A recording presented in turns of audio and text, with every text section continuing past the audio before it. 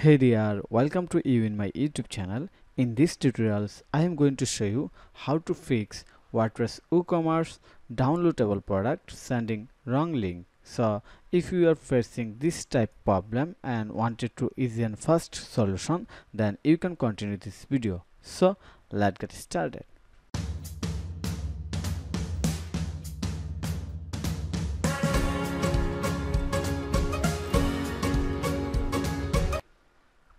Here is my website and this is downloadable product. So click on the add to cart, then checkout,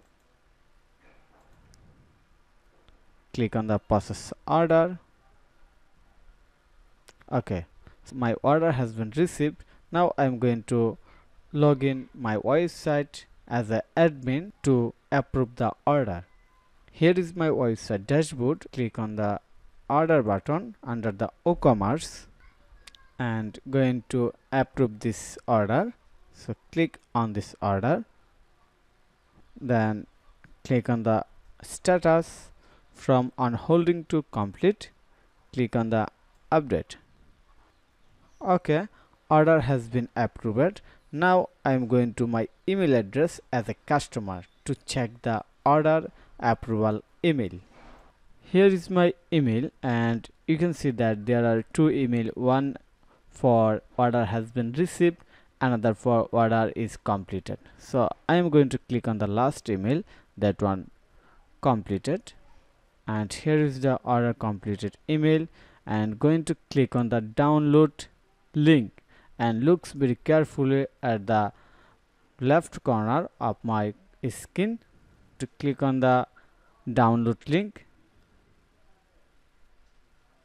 Looks here, I get a file that actually not the real download file.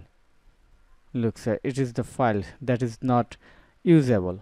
Okay, so now I'm going to my admin panel again and show you what link I have added in this download link. So going to my all product, search this product. Here is the product, click on the edit. Looks here very carefully, I have added Google Drive download link and it should go to this link when someone click on the download link. Looks here, this is the actual link or the file. For example, I added a zip file here. Okay, so now I'm going to show you how you can fix that. So step 1, go to the WooCommerce, then click on the settings, then click on the product and click on the downloadable product, select redirect only, then click on the save changes. Okay, we have done. Now going to order page again and open this order, and from order action select email invoice order details to customer, click on the update. Okay, order update, I will get another email on my inbox.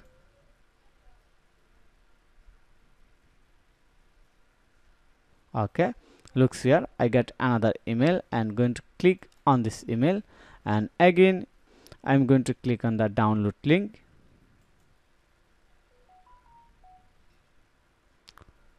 Wow, it's working right now.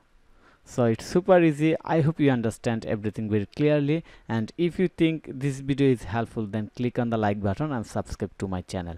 And if you need any service or support related WordPress or Shopify, you can contact with me. I am a full-time freelance Shopify and WordPress developer.